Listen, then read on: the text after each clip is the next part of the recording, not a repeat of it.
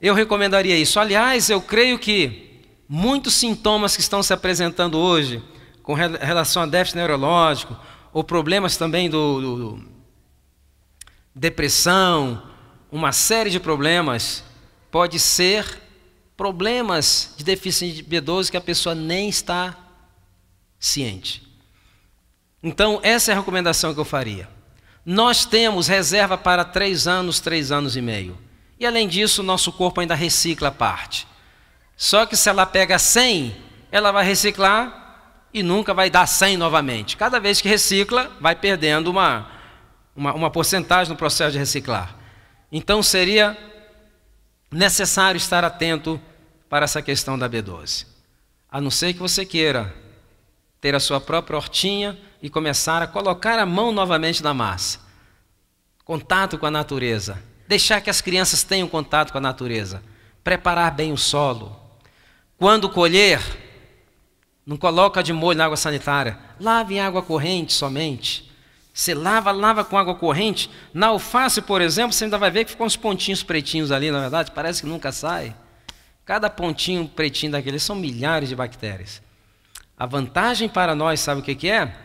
É que as bactérias que são patogênicas, para provocar um problema na nossa saúde, necessita-se uma dose chamada infectiva, que na realidade é uma grande quantidade. Então, quando você lava com água corrente, pode ser que vai ficar alguma bactéria ali que pode provocar, mas a quantidade é pouquinha. Não é uma dose infectiva. E aquelas que são as amigas, necessitamos delas? Pequenas quantidades nós necessitamos.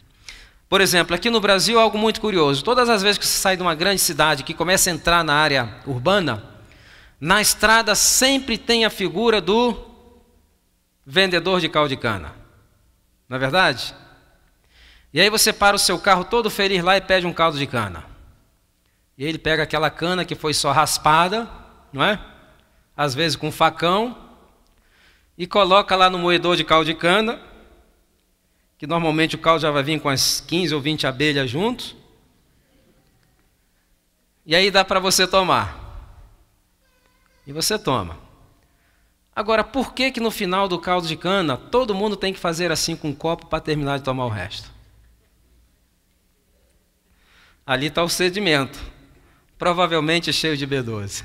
Isso é apenas uma ilustração, não estou querendo dizer que o caldo de cana vai ter, mas é provável que vai vir sedimentos que vai trazer bactérias que, se você não é uma pessoa que usa medicamentos com muita constância, principalmente antibióticos, se você não toma refrigerantes, se você tem um ambiente propício para que elas se multipliquem, provavelmente elas vão voltar a colonizar e você não vai necessitar de suplementação. Mas aqueles, não estou falando de vegetarianos, estou falando de todo mundo, todo mundo. Porque, como eu falei, o índice entre os carnívoros agora está sendo maior do que entre os vegetarianos. É interessante notar que na Índia existem 50 milhões de vegans. Sabe quem são os vegans? Os vegans são vegetarianos tão radicais, mas tão radicais, que eles nem usam nem mel de abelhas porque diz que vem do animal. São super radicais. E com a incidência de vitamina déficit B12 entre eles. Muito, infinitamente menor do que na população carnívora. Mas por que lá? Porque é um povo que ainda vive em contato com a natureza. Então, vamos desenvolver também o hábito de levar nossos filhos ao campo, deixar eles andar descalços. Às vezes estão manuseando a terra e fazem assim, não é verdade? Quando fazem assim, já foram algumas bactériazinhas que pode ser que ajude também. E consuma coisas que você mesmo produz de maneira orgânica, sem utilizar pesticidas, sem nada. Porque esse era o plano original de Deus. E necessitamos de uma quantidade bem pequena, bem pequena. E normalmente nosso corpo tem reserva para 3 anos e meio. Quando uma pessoa começa a apresentar sintomas, é porque ela ficou depleta ou sem por mais de 3 anos. Ok? Muito bem. Amanhã vamos falar do programa de revitalização física e mental de 40 dias.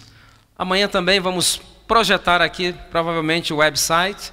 Aqueles que querem fazer alguma pergunta, podem mandar a sua pergunta para o site. Eu sempre dedico algumas horas por dia para estar respondendo algumas perguntas. Então, vejo todos amanhã aqui às 19h30. Quero convidar a todos que se coloquem de pé para então orarmos.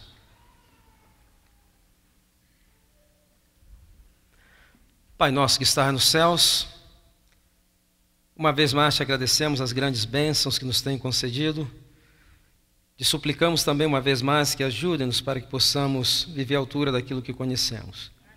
Perdoa os nossos pecados, dê-nos forças para fazermos as modificações que necessitamos, para que possamos cuidar bem do nosso corpo, que é o templo do seu Santo Espírito.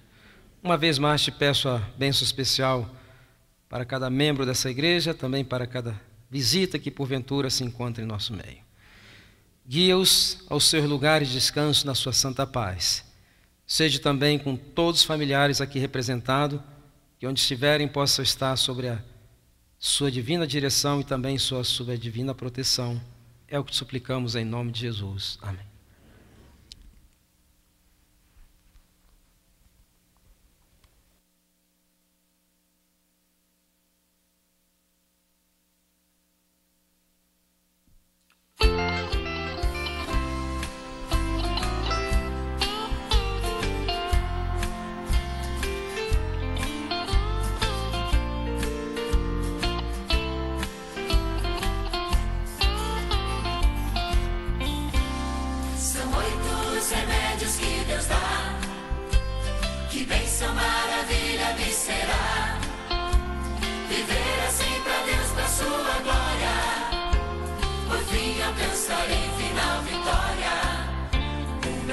Sacrifício entregarei, puro, santo e agradável lhe farei, com a mente renovada cada dia, viverei com mais saúde e alegria.